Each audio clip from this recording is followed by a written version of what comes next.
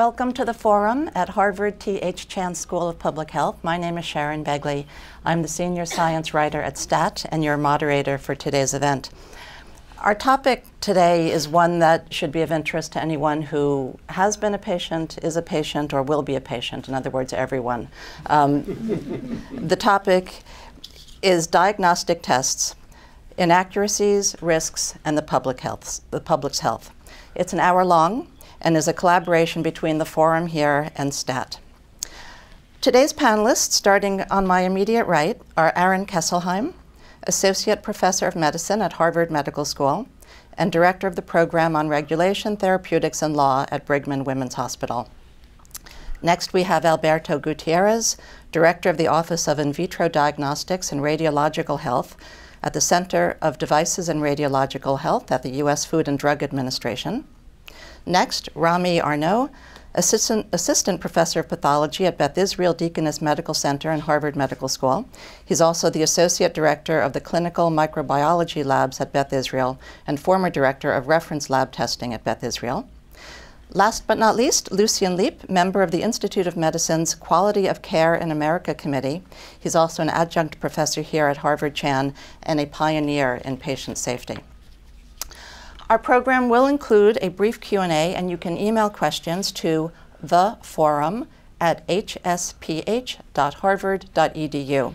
And you can also participate in a live chat discussion that's happening on the forum website right now. Aaron, I'm going to turn to you to get us started. The term medical tests applies to all sorts of diagnostics and diagnostics, and we'll talk about a range of them, as well as how this fits into patient safety. If you could first talk about an increasingly popular class of tests. They're called laboratory developed tests, or LDTs. And the reason we're starting with them is that the FDA recently raised concerns about them in a report. If you could explain to us a little bit about what they are and why they're engendering such controversy. Sure, and it's a pleasure to be here. Thanks for inviting me to be a part of this panel. So laboratory developed tests, or LDTs, such as in vitro diagnostics, are tests that are developed by individual laboratories and are intended to be used by local clinicians. And in recent years, they have been sort of on the vanguard of a lot of innovation in the field of diagnostics, and have been, so we've seen an explosion in these laboratory developed tests that are used in the diagnosis of rare diseases, to identify public health threats such as HIV, to help push forward precision medicine. So there are tens of thousands right now of diagnostic tests, including the majority of genetic tests out there, are actually available as LDTs, or laboratory developed tests. And they're to be distinguished from tests that are approved and sold by device manufacturers to many different laboratories around the country. But recently, however, several of these tests have been associated with serious safety issues, and increasingly complex laboratory developed tests are being marketed by these medical centers and other standalone laboratories for use in broad patient populations. And so this combination has increased the concern that some of these tests might be problematic. And so the FDA actually recently released a series of case examples of tests that are problematic, including, for example, a test that was intended to try to identify women at a high risk of ovarian carcinoma, despite evidence from a study run at NCI that the test had poor predictive value. And in this case, a false positive test might lead a woman to consider doing an unnecessary oophorectomy or surgery, to try to reduce their risk. So after an FDA warning for this particular test, the device was removed from the market. There's also been a lot of controversy, in particular about a company called Theranos, which has been putting out a seemingly disruptive set of blood tests, one of which the FDA has approved, but has been widely promoting a bunch of tests across a number of different diseases without any clinical validation that we know about. So the secrecy around this company and its testing platform have been quite atypical. And anyway, as a result, there's been a lot of discussion about how the regulatory system can ensure patient safety in high-quality diagnostics while still allowing sufficient pathways for innovation in this field. So just to quickly provide some of the sort of setup here, in the wake of some public concerns about diagnostic tests in the 1980s, Congress passed the Clinical Laboratory Improvement Amendments Act, or CLIA, which directs CMS to set standards and review the analytic validity of tests. Meanwhile, the FDA has authority to review diagnostic tests under the Medical Device Amendments Act, and when the FDA reviews the test, it tends to review the clinical validity of the test, which is basically the accuracy which with the test can measure the clinical condition that it is intended to try to measure. And so this distinction between analytic and clinical validity, I think, is going to be sort of critical to the discussion today.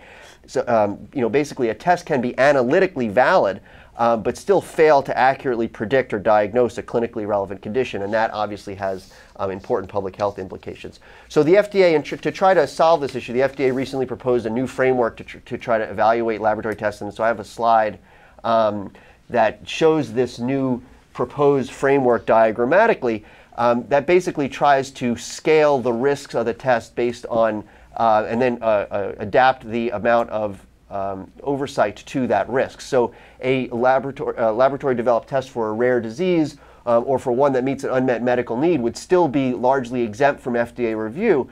But if the test is a high-risk test or a moderate risk test, then it could be subject to some level of validation and review by the FDA, either through the PMA process, which is used for the highest risk devices, or through the 510K process, in which your device only has to be substantially equivalent to a previously marketed device. Anyway, this is one proposal that's being put out there to reconsider the way that laboratory developed tests are regulated. Other proposals include taking authority out of the hands of the FDA altogether, or replacing it with a patchwork of oversight from states and CMS and FDA, neither of which provide the same level of potential oversight that this sort of an FDA regulated structure might provide. So as you mentioned, the inaccurate medical tests can have serious consequences for patients. I want to show a brief video clip. It was produced by the New England Center for Investigative Reporting. It's about a couple who did receive an erroneous prenatal test result. So if we could show that, please.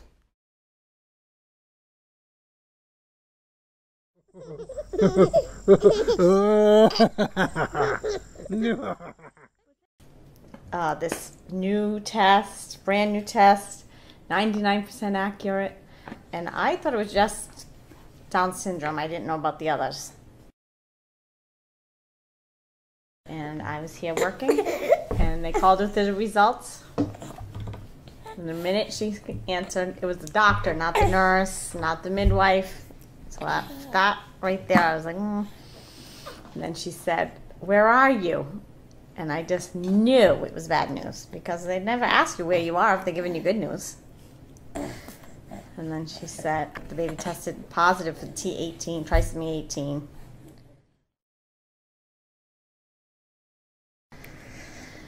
Just, the mortality rate is high, and even if most of them are stillborn, and then if they do survive, it's not more than a few days, even hours, and they can't breathe, they suffer to get breath. And I just was like hysterical, totally hysterical. And then I called him. He was hysterical in the airport. You were crying your eyes out. Because before I got off the phone, I said, "Can you tell me the gender?" And she told me it was a boy. And he wanted a boy so bad. And I just remember you crying, saying, "It's a boy, it's a boy." And then I read a story about one woman who didn't want to terminate and went through and gave birth, and then she said, "I wish I never did that because the baby suffered so badly." So when we talked about that, we're like, we don't want to put baby through that, And then she said, "It's such a new test. There could have been an error in the lab." That's what I remember her saying. She's like, let's just wait. So when I say I have mixed emotions, I'm thrilled. Of course, she's our hero because she convinced us to wait. But yet, knowing now what I know about the test, had they explained the test a little bit beforehand, we wouldn't have to be so traumatized. It didn't have to be like that. Yeah, that's a good point. That's the part that it's like I have a love-hate for the doctor, to be honest with you. So a very dramatic example of the emotional roller coaster that an inaccurate test result can send people down. Aaron mentioned the FDA reports. I want to turn to Alberto now to tell us more about it. And I have to say, I'm torn, Alberto, between suggesting that people read it for themselves to become better informed patients and thinking, no, do not read this. You will never let your doctor order another test for you. So if you could tell us maybe what inspired it. Why did the FDA undertake this? And what I thought was so compelling and useful about the report was that it was done as largely a series of case studies. Tell us what you guys learned. So in reality, the report is the combination of about 25 years of following what was going on.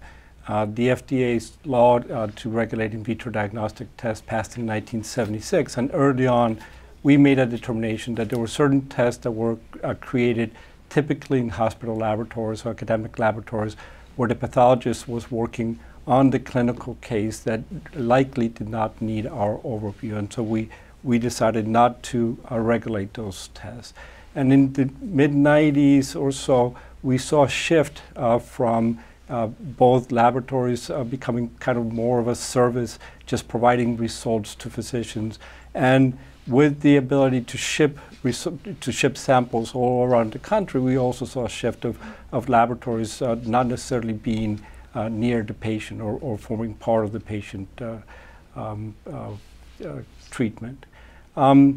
With that, we also began to see laboratories that were just like the one for the test that was on the clip, laboratories that were created to provide one test and marketed all over the country with claims that were done by the company essentially. And so we began to try to move to regulate this field. We began doing so really in the late 90s and have proposed several ways to move forward. In combination, in 2010, we said, okay, we're going to regulate it the way we regulate everything else.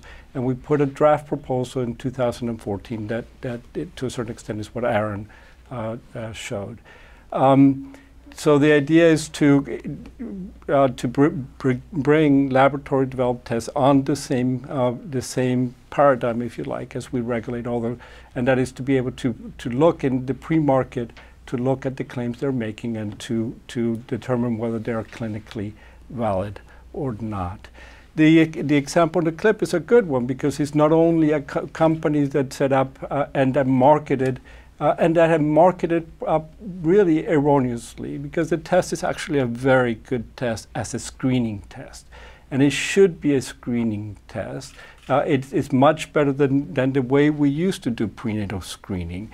But the fact is that because of the prevalence of the disease and because no test is perfect, you are going to get false results. And as the prevalence drops, that the number of false positives is going to increase. So the fact that the company was selling this as extremely accurate and not telling people beforehand that when they get a positive result, it was unlikely to be actually a positive result, particularly for trisomy 18 and trisomy 13. Those are the kind of things that we want to be able to regulate and have companies hold them responsible for making claims that are appropriate for what they have. So the second part of our discussion will look at solutions to the kinds of challenges that you're all outlining. I just want to be sure that we all understand what the current landscape is. I think when most people undergo tests, certainly when they undergo treatment, whether it's with a pharmaceutical, a device, whatever, they believe that this has been vetted by federal regulators. So does the FDA currently have the statutory and/or regulatory power to look at LDTs and the other kind of tests? So we think we do. If you look at the 1976 statute, it does not in any, it talks about the type of test or the type in vitro reagents, the type of things that we do regulate. It does not limit us to regulating them based on where they are made. So we believe that we have that we actually do, and that is the reason that we're going through a guidance process. The laboratories are fairly upset, and they claim that we don't have the purview over laboratories, and two, that we probably should have done this through rulemaking, because we are imposing new regulations on them. As it turns out, it really was a policy decision back there. It's a policy decision that has been exploited to a certain extent. And we do think that doing it through guidance is probably the best thing to do. And in part is because when you're doing regulation, things that go into law, things that go in the regulation itself are typically very difficult to change. This is an area that is going to be difficult to regulate. There is a broad set of tests. Some of them are very good. Some of them require a lot of expertise from the pathologist. Some of them don't. And regulating them in a way that makes sense, that does not disrupt what's going on, is going to be difficult. And so doing it through guidance allows us to actually try to step into an area in a way that we will be able to begin to bring them into an area where a third party will be looking at their clinical validity, will be probably pushing better on the quality systems and the reporting of what they're reporting, without hopefully stopping a lot of very good work that is going on. Okay. So we've been focusing mostly on lab tests, especially LDTs, but that doesn't account for the entire universe of diagnostic tests. Rami, you were a senior author of a paper that looked at blood tests going back for 15 years worth of data. Tell us what you all found. Sure. So with blood tests and urine tests, the short story is that we found that we do a pretty good job, but several surprises and lots of room for improvement. So lab testing usually tends to fly under the radar, and this is kind of interesting to us in laboratory medicine because just by virtue of numbers, lab testing is the single highest volume medical activity. If you take all of the patient visits and all of the surgeries and all of the prescriptions, everything else, and add them all together, it's still not as many as the number of lab tests that are done each year. The other interesting thing about lab tests that goes to why we did this study is that all of those tests, and we're talking 10 billion laboratory tests that will have been performed in the United States this year, 10 billion, is that all of those 10 billion tests taken together still only account for something like 5 or 7 cents on the healthcare dollar. So in addition to being the single highest volume medical activity, laboratory testing has the possibility of being also the single most cost-effective activity in medicine. And so it was interesting to us to ask, well, how well we do at this. And in the context of the discussion so far, it's really important to remember that of all these tests, most of them aren't all that exciting in terms of what we call the modality. They aren't sequencing, they aren't some big, expensive, high technology. They're things that we've been doing more or less for the past several decades. But for all that, they are very important in that they touch pretty much every part of medicine.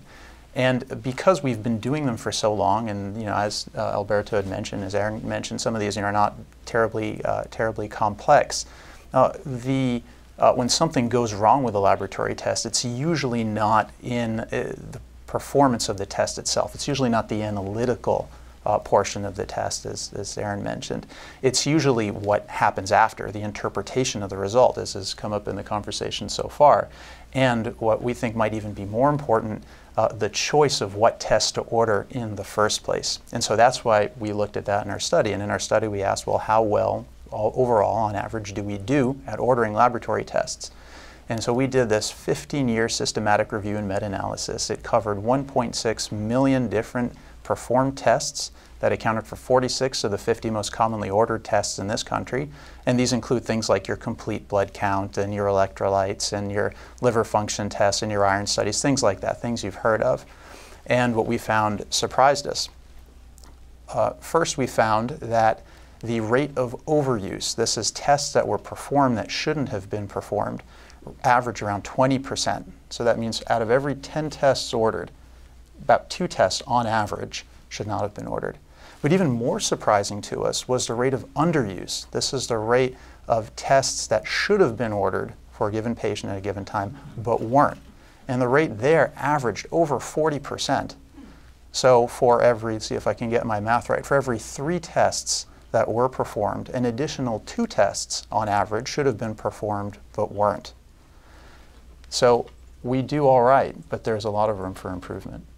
So is the under and over testing because the primary care or whoever the clinician is making these calls on his or her own? I mean, is it a collaborative process? Where are the problems entering in this whole system? So the question that you're asking now forms really one of the frontiers in laboratory medicine, is to understand what we call inappropriate ordering and what to do about it. There are many individual issues that all come together into some form of a breakdown in cooperation. It's almost never, at least in our read and in our clinical experience, the case of an individual person not meaning to do the right thing, and almost always not even the case of a person not knowing what the general issue of what is right to do at that hospital is. It's more of a process. It's more about breakdowns in process, misaligned incentives, and things like that than it is about people. But what you've touched on is really one of the frontiers in laboratory medicine quality improvement, and touches on patient care more broadly and has important implications for quality and safety in patient care. Lucian, let me bring you in. You, of course, have been a pioneer in efforts to improve patient safety. How do lab tests fit into that overall goal, and do you think that we have been making progress overall, and how do lab tests fit into that? Well, thank you, and thanks for the opportunity to try to put this in the perspective of patient safety, which of course is preventing harm to patients. And overuse, I think, is a very major cost issue, and it certainly puts patients through unnecessary procedures, but actually not a whole lot of people get harmed from overuse of laboratory tests. Many more get harmed from the other types of misuse that we engage in. Way back when this whole patient safety movement started, and we did the original medical practice study right here at the Harvard School of Public Health, we found that 23% of all the errors that we discovered that caused harm to patients were related to use of tests. So it was a very major percentage of the whole picture. Only 20% were due to medication errors, for example. So it's big time in terms of potential for hurting people. Now it's, I think, very important for me to reemphasize what Remy said, and that is that the actual performance of blood tests, urine tests, bacteriological tests, those sorts of things is incredibly accurate. The studies have shown that the error rate in a blood count, a chemical determination, that sort of thing, is about 2 in 1,000, which in the trade is called 5 sigma. If we could get 1/10 that rate of perfection in everything else we do in healthcare, we would be delighted. So the folks in the lab do a fantastic job. It's what happens before and after that is the problem. Before, and there's basically three areas where patients get hurt from misuse of testing. The first, which Remy's already alluded to, is the underuse problem, and that is your failure to get a test that you really needed. For example, the patient who comes into the emergency room with crushing chest pain and doesn't get a cardiogram. The patient who has trouble, new onset cough and trouble breathing and some fever, who doesn't get a chest x-ray. That turns out to be a very significant fraction of the problem. On the other side, once the test is done, and accurately done, then what happens? And it turns out that a significant number of tests do not then get followed up, that there's not a proper response. This is largely a communication problem. The test doesn't get to the right doctor in a timely fashion, but sometimes it can be absolutely disastrous. If we're talking about critical test results, which is a term we use for a laboratory test of something in which the results make a difference in terms of treatment that can be life-saving, literally. For example, a patient has a potassium that's, say, 11, a potassium of 11. That's the kind of thing that the doctor needs to know about right away. If the biopsy shows the patient has cancer, the doctor needs to know about that, maybe not within minutes, but certainly within a few days, not a week or two later. And the communication of critical test results it causes a lot of trouble and a lot of harm for just the kind of things we can talk about. The third area where misuse of testing causes harm is in misinterpretation of tests. And we think in terms of x-rays, mammograms, cardiograms, and that sort of thing. And where we're talking about expert judgments, study after study over years has shown that when two very highly qualified experts make an independent judgment, such as both of them read a cardiogram or both of them read a mammogram, there is a 10 to 15% disagreement between them. So this has potential for really significant harm. We did a study now a long time ago looking at the relationship of accuracy of reading angiograms in terms of patients getting bypass surgery.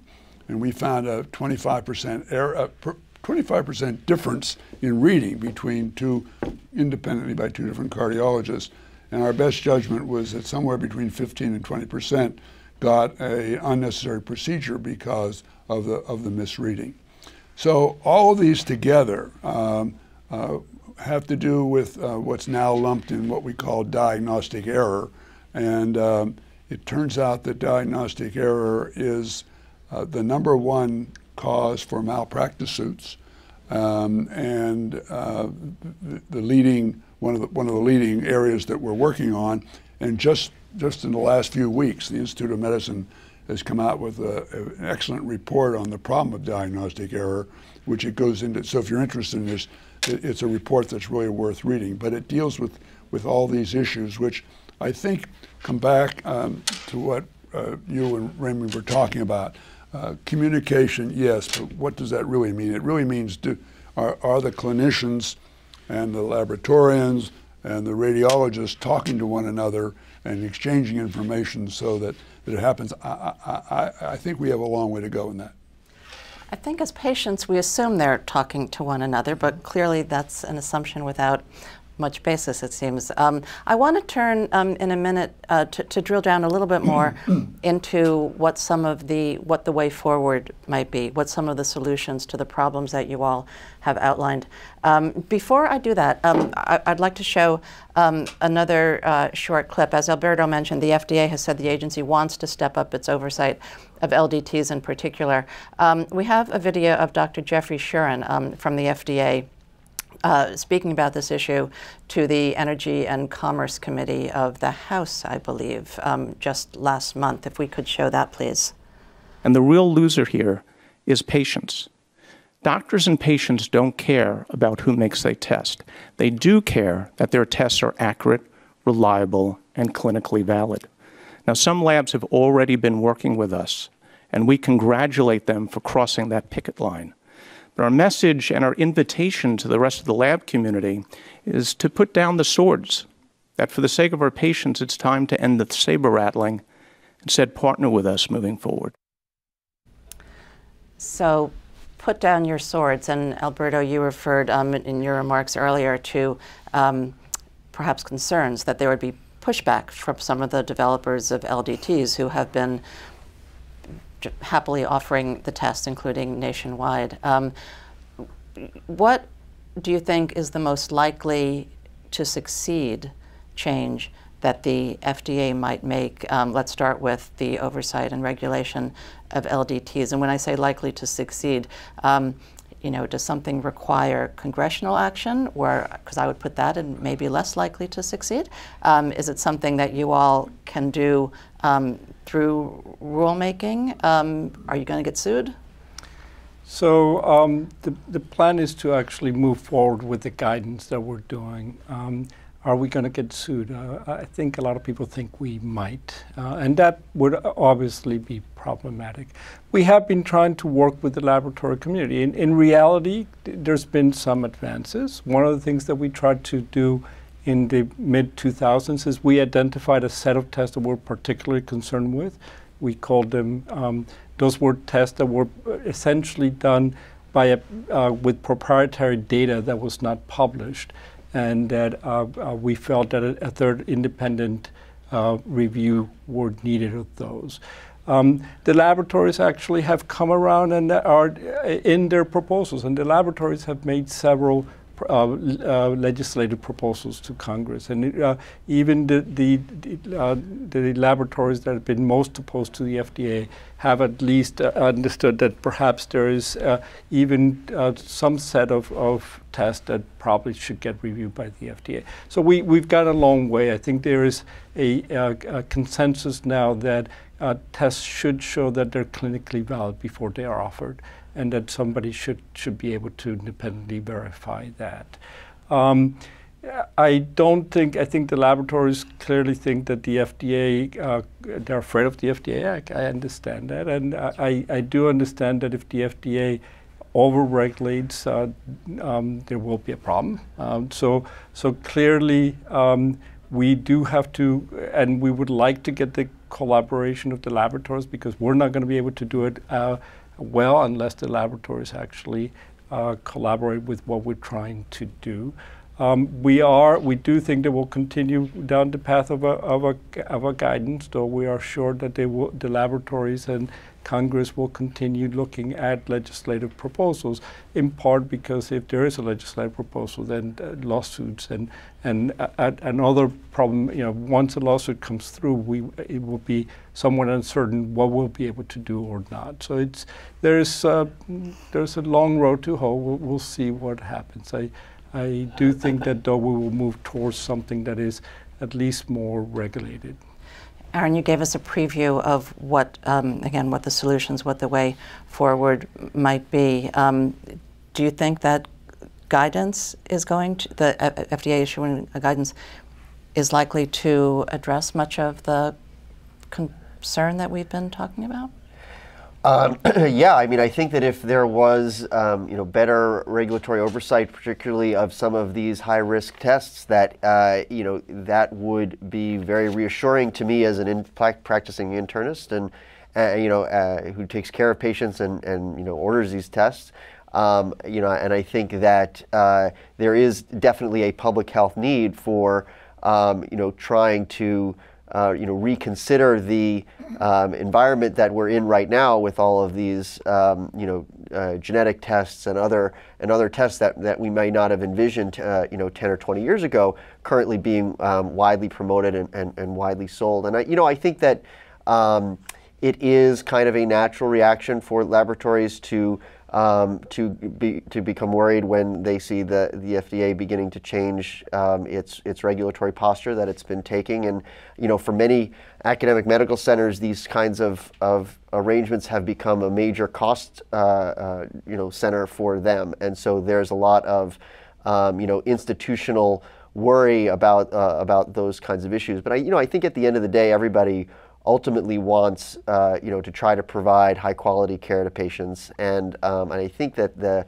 laboratories, will recognize that actually having the independent expertise that the FDA can offer, as long as it is, applied in a judicious fashion to, in a way that the FDA is currently suggesting it would do, which is to apply it in the cases of the most high-risk circumstances. And, perhaps there are ways that the FDA and CMS can better coordinate to ensure that there is not, duplicative requirements or over-regulation of this kind. And, at the end of the day, if those sorts of measures are taken, I think ultimately that will both improve patient safety and public health, and will also honestly improve innovation, because there will be a pathway for physicians to recognize what a high what a high value study is, and to be able to use that study instead of the morass of potential studies out there where you don't have any signal as to what is a high value study. When a clinician orders a test, especially an LDT, do they generally know what its validation status is?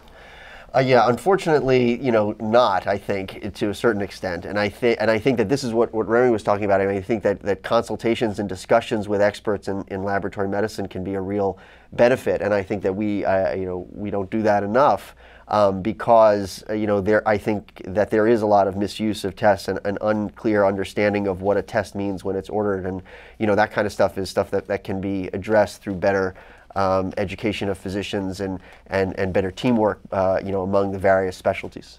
Before I turn to Remy, just let me be sure I understand one thing that you said, Alberto. Would any FDA guidance, et cetera, going forward apply retrospectively to stuff that's already out there, being sold, being used, or just to new tests that companies want to use? So the draft guidance, and for us, the draft guidance is a way to put a proposal on the table and get feedback. The draft guidance did apply to all tests out there, but what we did was we proposed a 9-year implementation, so that people would have plenty of time, and so that implementation would be risk-based. So we would bring the tests that are currently the highest risk first, and most of the tests we consider moderate risk, that would come down 5 to 9 years down the road. So the way we did it is by proposing a long drawn. Another possibility that one could do, and that was in some of the proposals comments to the proposal, is that you could essentially grandfather what's there, but then shorten the implementation. Those are the kind of things that would. So Ramy, 9 years is a bunch of years, and while we all wish FDA well, is there anything that can be done in terms of better communication, just better clinical management, where doctors meet patients? Definitely. So I think to answer that question well about what can be done inside the hospital, you have to start by asking, well, what's the purpose of ordering a laboratory test, or indeed any test? I mean, it's almost always to answer questions of something like, are the signs and symptoms that my patient is exhibiting explained by, for example, an infection, explained by whatever it is that the test is meant to answer? And if so, what, if anything, should I do about it? And when you try to cast clinical decision-making and management in those terms, you see that there are different people, the patient, the physician, also the nurse, the pharmacist, who are each experts on different parts of that question. So the clinician sees the patient, therefore the clinician best knows the patient and best knows the question. The laboratorian, or the pathologist, the clinical pathologist, best knows the test, including the test parameters, and is trained to think and concentrate most about issues of probability, the prevalence, as Alberto was saying, of a particular condition in the population, what that means for positive and negative predictive value. Irrespective of that, what the sensitivity and specificity of the test are. These are all terms that we all have some passing acquaintance with in the hospital, but largely fall by the wayside, I think, when we have a particular patient in front of us, and that can lead to errors. So that suggests right there collaboration between the clinician who's seeing the patient obviously in being at the center of this, and the laboratorian, in order to help decide what the right tests are to order going in, and on the other end, how to interpret those results. And interpreting those results, especially with a pharmacist or somebody from pharmacy, if one of the options on the table is pharmacotherapy, is drugs, which obviously we do a lot of. And it's not that these things don't happen in the hospital. I mean, everybody's been to the hospital knows that this happens to some extent. It's, I think, the clarity and the efficacy with which we have turned these kinds of issues into processes, into using all of the various interactions that we have around the hospital, increasingly lens through focused on the electronic health record and various things that technology can do for us. That's kind of where we fall down and where we have the most room for improvement. So I think that letting the clinician ask the question, informed by the laboratorian choosing the test that best answer that question, and and the patient and pharmacy deciding what best to do about it, moving more toward a team-oriented approach is something that we can do best, which is something that has started actually quite explicitly in a few vanguard institutions around the country, Vanderbilt, University of Texas Medical Branch being two of them, but still is very much, what do they say, the future is here, but very unevenly distributed. Lucy, and I want to ask you something. Before I do, I'm giving the audience my few-minute warning. If you want to start formulating questions, either to send to us online or here in the studio. Lucy, what I was wondering about is, since the groundbreaking IOM report to Err is Human, there have, thankfully, been some terrific advances in patient safety.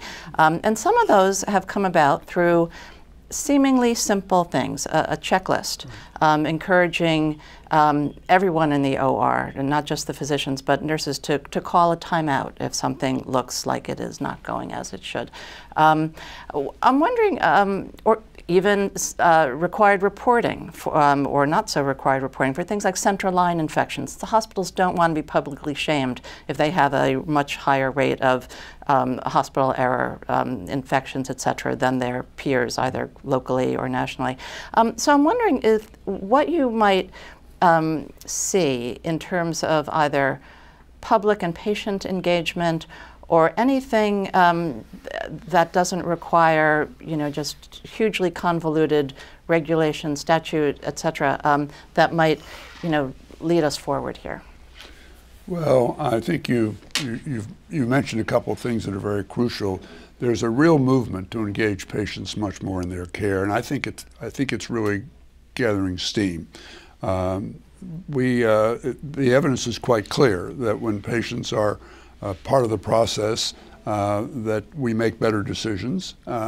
In fact, there are hospitals in this town in which patients are members of every committee in the hospital, and when that happens, the process of care improves. And so I think that's clearly part of it. I think what Remy was talking about is even more important, and that is really developing meaningful teamwork. And this turns out to be a fairly significant culture change. That's sort of not the way we've practiced in general. We tend to each do our thing and so forth. And so the implications of this, I think, are a little more difficult than they sound on the surface. But I really want to second what he said, because I think that's very important. And I think of the patient as being a member of that team. So my mental image is the responsible physician, the consulting physicians who are involved with expertise, and the nurse and the patient together. When you have a complex problem, sit down and talk about what needs to be done. Having said all that, I don't want to let us slip by and say it's all that sort of stuff, because there's an awful lot we can still do with simple measures and with technology. One of the great things about the electronic medical record, unlike the human brain, is it doesn't forget things. And so it can be programmed so that when a physician puts in a potential diagnosis, it can come up and say, have you thought of blah? So we can use it for dealing with the whole issue of overuse and underuse. And I think that there are a number of guidelines that have already been developed that can be cranked into the electronic medical record to make it easy for that to happen. With regard to one of my pets, which is the problem with critical test results, what you want there is an immediate and fail-safe system. And I don't know about the rest of you, but my cell phone beeps when Amazon sends me a package. I don't know why it can't beep and tell me that the potassium is 11. I mean, what's the big deal here? And so let's get with it and just do the obvious and take care of those kinds of things. And then also, I'm old-fashioned. I think that when the pathologist finds that the patient has a diagnosis of cancer, he ought to pick up his phone and call me, the clinician, and say, let's talk about this right then. I mean, what's the big deal here? But it doesn't happen. And so these are the issues that we need to explore at the local level. And I'll drop one other little bombshell and be quiet, and that is this whole business about, I said 15% error. So what does that say to you? It says when I have my mammogram, I'd like to have 2 doctors look at it, please. If I have an angiogram, I'd like to have 2 cardiologists look at it, please. There's not a lot of enthusiasm for that in medicine. You can see why. And the obvious answer is we can't afford it. Well, the dirty little secret is it's cheaper to do that than not to do that. Just think about the cost of the unnecessary treatment. Think of that missed pneumonia that ends up in the ICU for 3 weeks, and look at that hospital bill. And one malpractice suit would pay for one hell of a lot of duplicate readings. So we really need to look at some of these things in a serious fashion from the point of view of the patient. And I can't quit without saying, when you said 9 years, I said, wow, what would that couple who we saw think when you said that? And how many more couples like that will have that problem before the 9 years is up? I'm sorry, 9 years is not acceptable. Since you brought up the question of money, let me just ask Remy one more thing before we turn to audience questions. So clinicians certainly have the best interests of their patients at heart. Everybody's trying, but as we've seen in other areas of medicine, sometimes you have to get the price signals right or the reimbursement signals right or whatever to induce practice that is better for patients. Do you see anything in that sort of area of the world, just price signals or money signals, whatever, that might help with lab test accuracy, et cetera? So definitely. So there are two related issues, and I'd like to begin just by seconding and saying here to everything that Lucian just talked about. I think this is at the heart of the matter. But the two related issues are what the economists call internalizing the externalities. In other words, kind of looking at things as a whole. So similarly to the example that Lucian gave, we can imagine a thought experiment where you, as a pathology department, you're now the head of the pathology department or laboratory medicine division, in control of your budget, in which it costs you money anytime you do a laboratory test. And we can say, all right, well, there are these two tests that ought to be not to be performed, and these 4 additional tests that ought to be performed. And so net, if you correct this overuse and underuse, that on average takes place in the department, again, just as a thought experiment, you're doing more testing. Well, more testing takes you into the red. However, what does that testing accomplish? By virtue of it being the right test for the right patient at the right time, the definition of that is that it helps the patient. And if you wish to put aside all manner of, human kindness and just think purely as a bean counter, that translates to less additional costs, fewer lawsuits, shorter length of stay. Lengths of stay which are measured in the many thousands of dollars, whereas a lab test measured in the tens, maybe $100. So where does that leave us in this thought experiment? It leaves us in a world where, after having right-sided all of these tests, not order the tests that shouldn't have been ordered and order the tests that hadn't been ordered that should have, you end up, pathologist, in the red for your department. And that's even worse for you because while you're in the red and being chewed out by the front office and the other departments are being patted on the back at laudatory celebrations because they have just done so much better and are demonstrating improved patient outcomes, improved patient care, and being in the black. So why can't pathology just kind of get on board and do what all the rest of the hospitals done? And obviously it's because that money that was saved because of improving pathology ordering. So it's it's a little bit the old nursery rhyme, for want of a nail the war was lost. So pathology, laboratory testing, and diagnostics in general, relative to everything that comes after, is the nail. So that's one thing that one can do, is to recognize that all that stuff goes together. The second and related issue is to say, all right, we now want these budgets to go together. We want to improve ordering, right? That's what started this thought experiment. Well, how are we going to go through all of the various, 4,000 different commonly ordered tests and I think 10,000 ICD-9 codes, and I don't know how many ICD-10 codes, but many multiples. You can imagine that there's, and all of these can be ordered in combination for various things. This is a lot of work to go through and figure out what ought to be ordered, to come up with the rules that ought to go into clinical decision support, as Dr. Leap mentioned, in order to let the computer flash up to the physician what ought to be ordered, what not ought to be ordered. Who's going to do that work? Well, it's got to be somebody with medical training, all right? So now it's an MD, one of the MDs that you, again, and the unenviable position of running a pathology department, are paying in order to look at biopsies and run tests. How can you get reimbursable activity? How can you get that activity recognized as reimbursable in some way? That's the second and related issue. So I would say that those two things would help. I have so many more questions, but we're going to turn first to our online audience. Lisa, do we have any questions? Yes, we do. Thanks, Sharon. I'll start with this one. all of this is very concerning. Is there a way to find out more information on how many or which tests are more prone to produce false positives or false negatives? For example, isn't the false positive rate for ovarian cancer tests especially high? It would be very helpful for patients to have more information about that when making medical decisions. So part of the problem that we have in laboratory testing in general, but LDTs particular, is that the performance of the tests really matter as to what decisions you're going to make, and how that performance is both done and advertised, if you like. It's not very well done. There's a lack of transparency in particularly with laboratory developed tests, but in general in the laboratory. That is one of the advantages of coming through the agency. When we review a new test, we put on the website all the performance characteristics, what tests were done and how well it performs.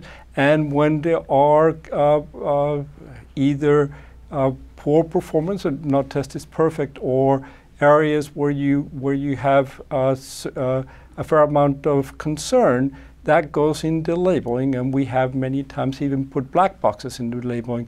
There's a test, actually, an ovarian test, a test that is done on women who have a mass and are going to be sent. The question is whether this should be sent to an oncologist for the person to be done or don't need to be done. That test, when we looked at it, there was some concern that it wasn't going to be used properly. We put a warning label on the test so it is used appropriately. So that's the kind of value that the agency adds. But in general, it is very difficult to get the information of how tests work, particularly for our laboratory developed tests. But wait, if I'm the person getting that test, do I see the black box warning or just the clinician? That always has been one of our problems, is that labeling itself, at least the labeling and everything about the test is in the internet. Okay. You can actually find it.